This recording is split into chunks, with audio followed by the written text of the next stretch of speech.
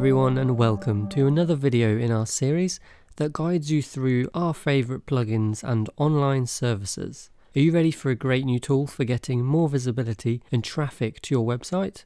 Because in this video I'm going to be talking about Sniply, which is being used by hundreds of thousands of people to create even more engagement for their content. Sniply is fantastic to highlight great content on the web and then point people back to relevant content on your website. You simply snip the URL with either their browser extension or their web app, and Sniply creates a call to action button to show up directly on whatever content you're sharing.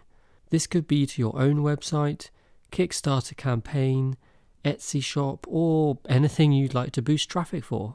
This is an awesome win-win scenario for promoting someone else's content while creating a call to action button that shows up on their content that links back to yours. Sniply also lets you include a sign-up opportunity within every piece of content you share across social media.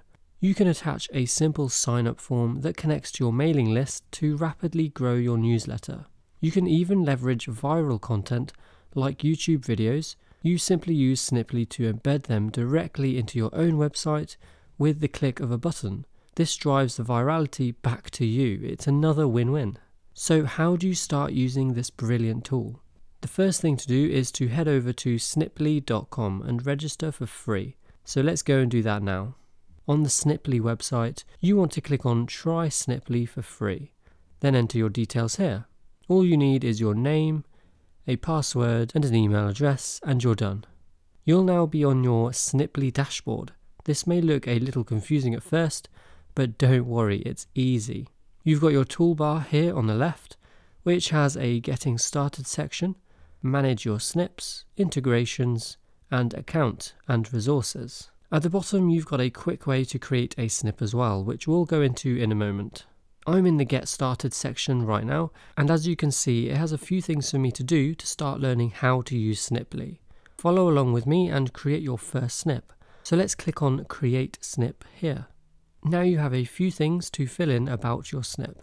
So, step 1, the page URL is the page you want to share and where your snip will be featured on.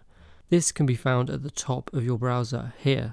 Make sure your URL has http:// at the beginning for it to work properly. Step 2, paste the site or blog URL you want to share here. Step 3, Sniply now asks for relevant details to include in your call to action button. The main items to have are a message for the readers, a title for the call to action button, and the link on your own blog to send people back to. Once you've got that, click on Create.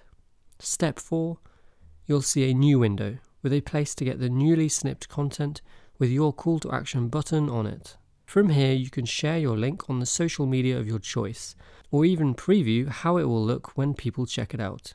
Step 5, this is where it gets fun and rewarding, and you can start to see clicks on your call to action button. You can now go to your dashboard on Sniply and track clicks, conversions, and manage your snips. To drive engagement from content that you already share and get more traffic back to your site, it's as easy as that. Just use Sniply. By the way, we have so much more to share with you. This video just isn't big enough. Over on our website you can find lots more tools and techniques used by big companies. I hope you've enjoyed this video. If you did, please give it a quick like and share it with your friends. Thank you, and see you in the next video.